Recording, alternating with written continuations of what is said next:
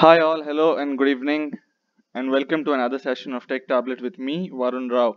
And in this session, as you're already able to see it, we would be looking at the difference between SAP HANA and SAP Fiori. Now, there's a lot of developers out there who are interested to move or to learn something new and to advance themselves technically. Now, for all those people, there is a solid confusion after ABAP or after working for S4 HANA or after any latest or any module. Now, they want to shift, and in this process, there is a whole lot of confusion in the market as to what is UI5, what is HANA, and which one is best suitable for them. So, in this video, let us just try to understand what is SAP UI5 and what is HANA so that it becomes a bit easy to make a choice and to go ahead with whatever you feel like. So talking about SAP UI5, it's basically a JavaScript application framework which is designed to build cross-platform and is also responsive and is an enterprise ready software package where you have applications which are ready to be used. It is also an open source project which is maintained by SAP SE and is available under Apache 2.0 license and is also open to contributions, which means that when you as a third party or even you as a person can go ahead and give your valuable contributions to them if in case you have anything new that's up with you. And Fiori literally means a flower. Now there is also confusion between UI5 and Fiori. Now UI5 is completely development of an application right from the scratch, wherein every piece of code is given by you. It's your gift to the application. The application is your hard work. But when you talk of Fiori, Fiori is a set of standard applications. Now the set is almost 10,000 huge. You have 10,000 different applications for different purposes which can fulfill different functionalities. Now there are applications also into analytical, applications also into fact sheets, and also transactional based applications in SAP UI5. Alright, but then when you're talking of Fiori on the other hand, as we were discussing, there are 10,000 plus applications and you just have to understand the technical features of them if it is suitable for your environment or not, and I think you're ready to go. So that is how easy a Fiori application is to use if you know how to kind of configure them and use them. So this is what is SAP UI5 or Fiori. Now when you talk of SAP HANA on the other hand, it is an in-memory, alright, and it is column oriented and it also has a relational database management system, and this is also completely developed and marketed and launched by SAP. Now the primary function of SAP HANA is to act as a database server, and the main reason why it is so successful is because of its capacity to store and retrieve data as requested by applications. Now the catch here is the speed is awesome. The speed is just, it cannot be explained. It is almost down to micro and nanoseconds also, I think.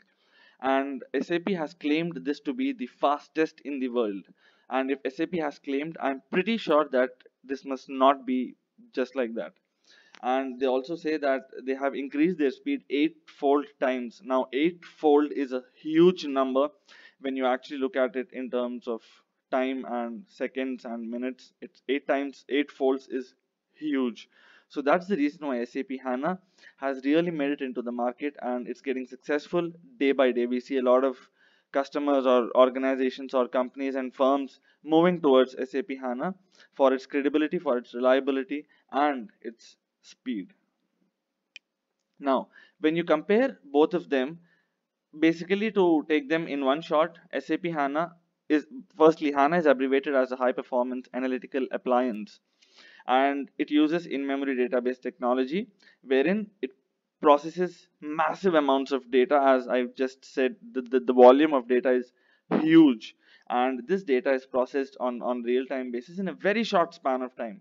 And the in-memory computing engine, it also allows HANA to process data which is stored in RAM, as opposed to how it was earlier, and or how it was earlier when it used to read from the disk. So this is what is HANA basically. So in order to make it short and sweet and just to complete in one sentence, HANA is your database and it's a very powerful database. But then when you talk of SAP UI5, this is a collection of libraries. All right, it's a collection of libraries which are used by developers to build applications which are suitable for desktops, mobiles, tablets, or any interface. Right now, basically SAP user interface that we use is according to the norms or standards of HTML5, which is the latest version. And with their JavaScript, the SAP UI5 having their own JavaScript toolkit, the developers can also build SAP applications using HTML5 web application development standards. So that is what I was just saying a while back. So HANA is to give you a faster database, while SAP UI5 is to provide a user interface.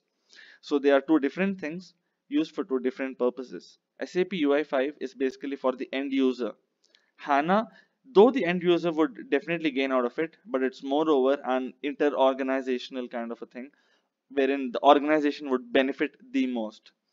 All right, now when you look at the architecture of it, this is how the HANA platform looks like. You have a lot of things which are involved into it, like Hadoop, you have machine learning, you have unstructured data, you have mining, you have, the mining as in the data mining, you have data sciences. Now this is segregated into different layers. You have a web server layer followed by a scripting layer, then you have the search layer followed by the integration layer, and then you have the other applications where they come into picture and they make it more powerful. And it can be used for normal applications. You talk of cloud applications, HANA has the capability to unleash analytics, which is not possible with a regular ECC.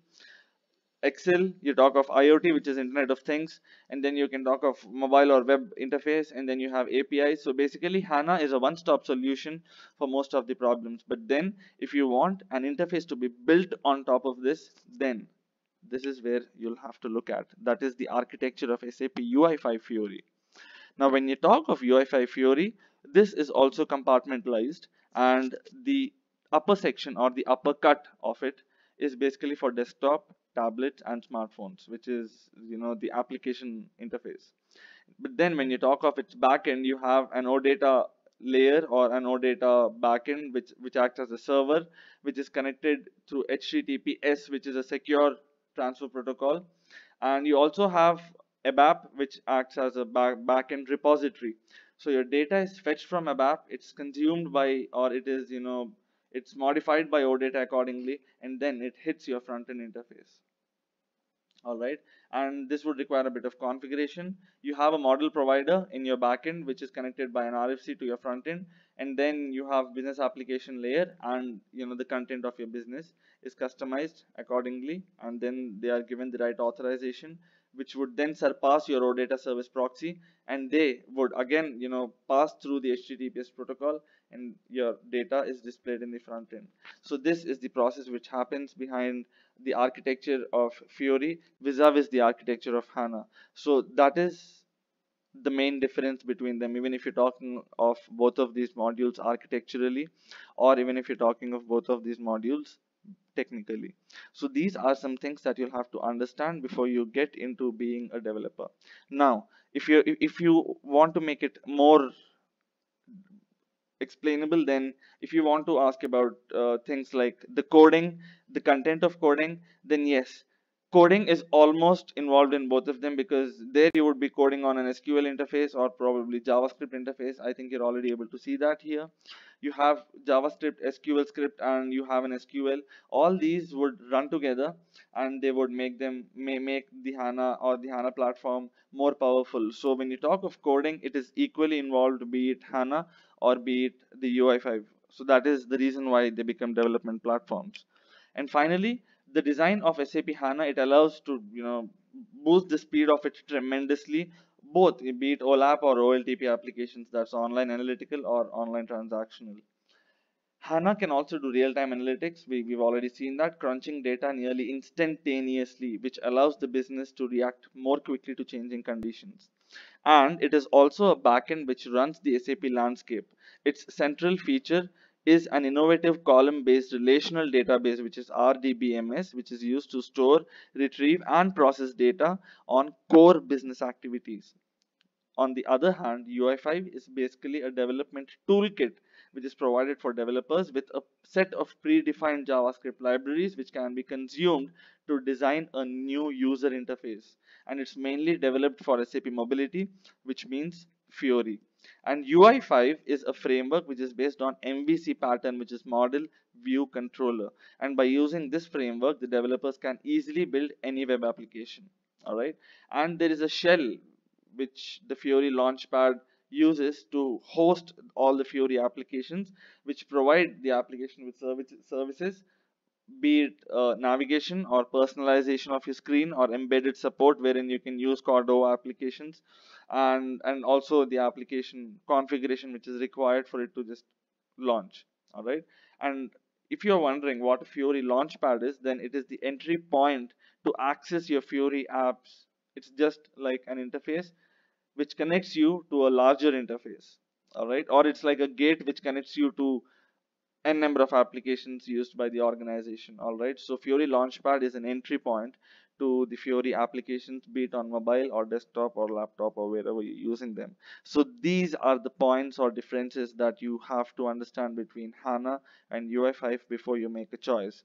So I hope you've understood, and I hope it's been of some use to you and you've learned something new. Do stay subscribed to this channel, Tech Tablet Daily Dose, for a lot of videos yet to be exchanged between us and a lot of knowledge yet to be shared. Thanks a lot. I hope you make a wise choice and a great decision, and you have a tremendous and a bright future ahead. Thanks a lot for watching. You have a great day there.